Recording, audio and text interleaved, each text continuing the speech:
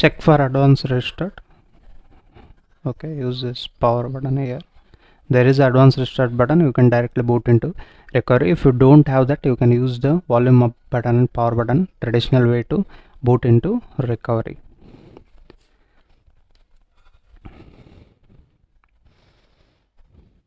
Here we go, it's booted into the latest TWRP recovery. All the links to that are available in the community section. Only the ROM zip file is available in the description, you can check out there. And this is the latest version of TWRP, use the same. Go to wipe and select here advanced wipe and select dalvik cache and data and swipe here to wipe it.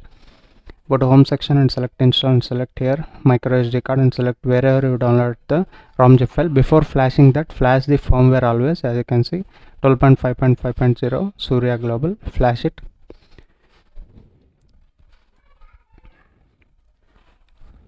Go to home again and select install and select here ROM zip file. Today in this video I am going to explain about EvolutionX. Here we go, Evolution Surya OTA. This is the latest version available, you can see here, with March security patch. This is the first ROM with March security patch for Poco XC. As you can see, Android version 12 and the build date is March 17. It takes a little bit of time to flash the ROM, wait until it gets flashed.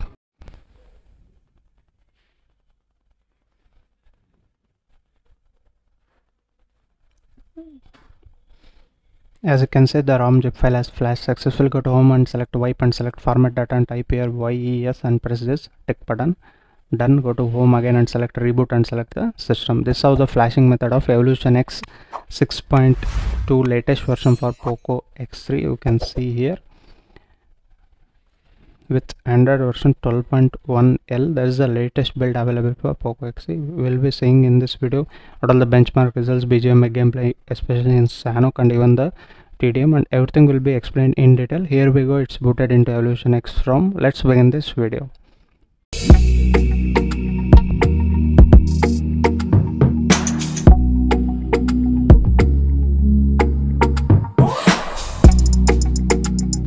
Hey, hi, hello, welcome back to my new video guys. This is Sampath. You're watching Sampath Sampath's Poco XC custom ROM reviews. EvolutionX Android version 12 Snow 6.2 Surya. This is a beta version, and 5th March 2022 is the latest security patch available for this particular ROM, and the kernel user is 4.14.198 Argon Surya kernel has been used. It's also with latest build March 17 and the build date is March 17. And ceiling status is enforcing, and I have been running the CPU throttling test from last 5 minutes and 1 second. You can see here maximum is 163, average is 151 and minimum is 83. It was a little bit throttling here and there. You can see here the performance is also not that great enough compared to previous version. I don't know why they degraded that, I don't know. Let's see the benchmark results here. Enter to benchmark results. It's also very low, 2,89,358, and the temperature is just 0.3 degrees Celsius, and the battery drop is 2% has been noticed during this testing. But the scores are very similar to Note 7 Pro. Yesterday only I made a video on the same ROM, but I don't know why it's so less for here Poco XC. I'll uninstall this Antutu benchmark app. And coming to Geekbench scores, here also it's not great enough. I don't know why. Single score is 368 and multi score is 1188, and the kernel has been used here is Linux 4.14.198 Argon Surya R64. I already told you. And coming to home settings, you get home app as pixel launcher, and you get all the basic settings at a glance, notification dots and app icons to the home screen. If you add, you can enable or disable from here, and swipe to access the Google app also you can enable or disable from here. Coming into wallpapers and style, you get plenty of wallpapers. As you can see, all the Android 12 wallpapers are included in this ROM. No need to worry regarding that. And wallpaper colors and basic colors are also working fine. Dark theme is given, themed icons are given, app grid you can choose from 2x2 to up to 5x5 is available, no 6x6. That's how it is. And Google Photos, I will explain that, and how to unlock high FPS count, everything will be explained. Don't just see the bgmi gameplay and tell about that. You are not showing how to enable 90 fps or 60 extreme settings in bgmi. Watch the video fully, then only you will understand it. And coming to here, widgets are also included in this ROM. As you can see, you can drag here clock widget. If you want, you can even further change also. There are 4 different types of presets are given. That's how it is. This is the widgets. And coming to quick settings panel, this is how the quick settings panel looks like. Here power button, advanced restart button is also given, and location is also working fine. Hotspot, everything is working fine. Dark theme is also given. And screen recording, you get plenty of options. Here you can record simultaneously device, audio and microphone. That's there. If you want, you can use any other third-party screen recorder also. That's not a problem. And let's see into the settings. Here the evolver, plenty of options given. Yesterday only I explained in Redmi Note 7 Pro. You can watch there. I just go into brief here. Themes, you can customize it. For example, use black theme. This is very important. As you can see, take system gets rebooted. If you enable dark theme, as you can see, now everything is in pitch black condition. If you don't enable that, then it would be something like gray. I really don't like it. I recommend to turn on this, use black theme, then only everything looks pitch black condition. As you can see, that's how it looks. It's fine enough, and plenty of customization in theme. Status bar means you can customize these settings here. Plenty are given, and notifications also you can adjust. Plenty of customization are given, even quick settings, power menu, gestures. Into the gesture, into system navigation, swipe screenshot, 3 finger is available. And if you one-handed mode, if you drag from this pill, you get one-handed mode. If you drag again, it will end. That's how it is. Plenty of customization available even in terms of gesture also. Into system settings, system navigation, into settings, there is an option to increase the pill length, but there is no option to increase the pill radius. That you need to keep in mind. That's how it is. If they add in the upcoming build, that would be better in my opinion. And even button settings also plenty are given. Animations also, if you want, you can choose to CRT or scale, and charging animation also you can enable or disable from here. Into the miscellaneous, this is very important.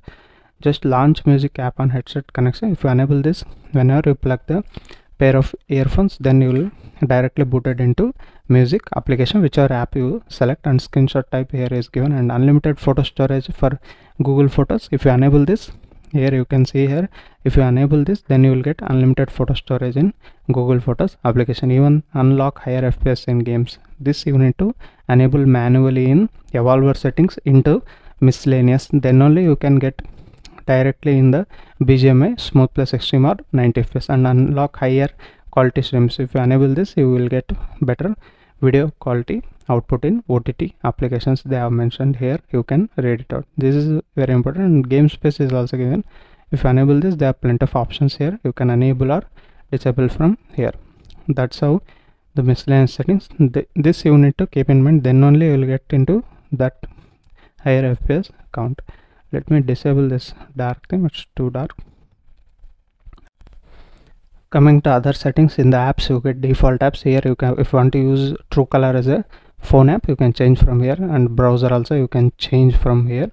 That's how it is. No, browser is not given here for some reason.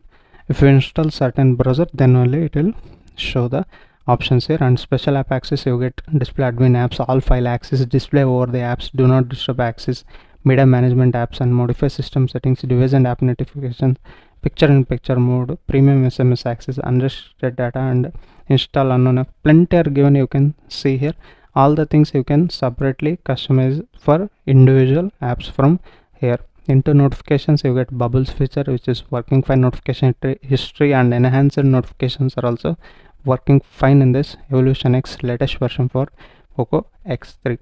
Into the sound settings, you get plenty of options here. Also all the basic things are working fine. And media, as you can see, if you want to keep it this, you can enable this pin media player and those settings. Adaptive sound is also given. If you want, you can enable that.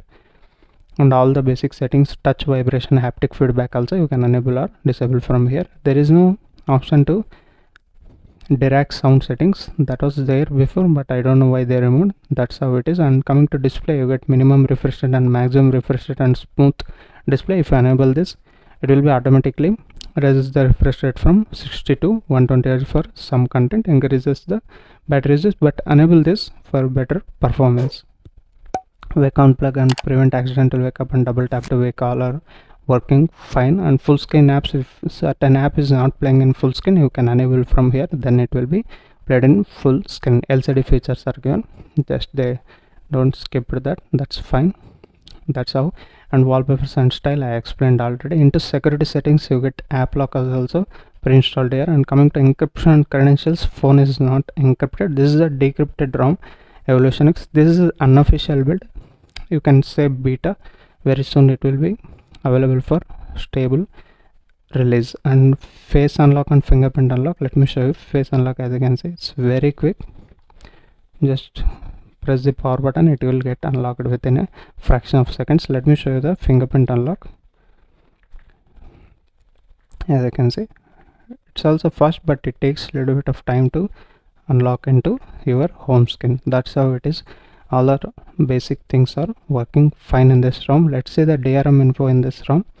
You will get level 1 certification. You can watch all the OTT application in HD resolution. That's not a problem in this ROM. And coming to safety net status, I hope it get passed. Unofficial build, yes, it get passed. You can use all the payment applications like Google Pay, Phone Pay, Paytm, UNOFFICIAL, whatever app you need to use like MyGeo, WhatsApp, everything is working fine in this ROM, no problem regarding that. And camera application, you just ignore this one. Basic camera application, use this Gcam, Arno build Gcam if you want to use advanced things. As of now, ANX camera support is not available for Poco SE in Android 12 ROMs. That will get fixed very soon. And in this Arno build Gcam, let me show you the app. This is the version I am using. If you want, you can use any other Gcam ports, plenty are available. In this particular app is like Gcam is, you will get wide angle support also. As you can see, it's also working fine. Even in video and plenty of settings are also working fine in this ROM. That's how the Gcam port. And let's go into bgmi and see how it handle in 60 fps. I keep it 90 fps and show you in Sanok later, with followed with TD. Here we go into Sanok. And by the way, many people are skipping video and directly coming to this gameplay. And if you're first time to this channel, and if you're watching the videos or not subscribing my channel, hit that subscribe button down below. It's in red color, make it black, and also allow that bell notification such that whenever I upload a video you will be notified first. And if you like the video, give it a like. And this is a Sanok bootcamp gameplay. Many people requested this from long time. I'm including it from last week, you can check out that. Also followed by this you'll be seeing TDM also. And coming to game settings, here you get smooth plus 90 fps directly unlocked. In order to see that, you need to watch full video. I already explained how to enable that. Don't spam in comment section how to enable. Watch the video, you'll easily understand. And loudness is also fine enough. As you can see, I kept to almost 95%. It's pretty loud, no problem regarding that also.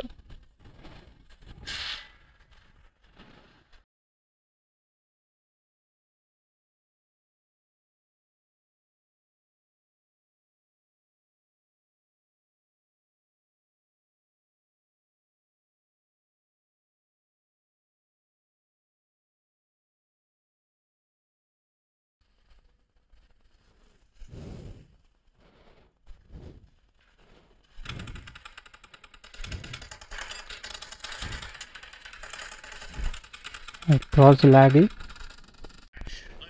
Here we go with TDM. That was like bad landing. The Sanok bootcamp was. I was following someone else. That's how it is. Now in TDM, let's see. Definitely not as good as previous build, that I can easily tell you. I don't know what.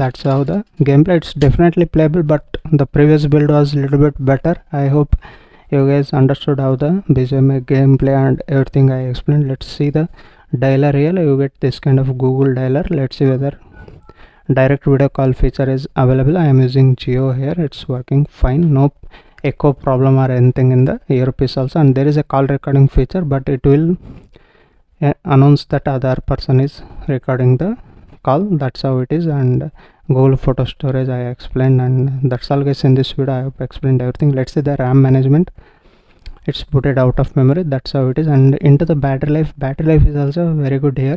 In the previous build the battery life was not that good. As you can see, 1 hour 9 minutes, and screen on time is 1 hour 7 minutes of SOT you are getting for 10 to 11%. That's fine. I played gameplay and set up in the device and running benchmark results. That's really good, but performance is degraded in this particular ROM. And that's all guys in this video. Thank you for watching. We'll meet you with another interesting video, and bye bye for now.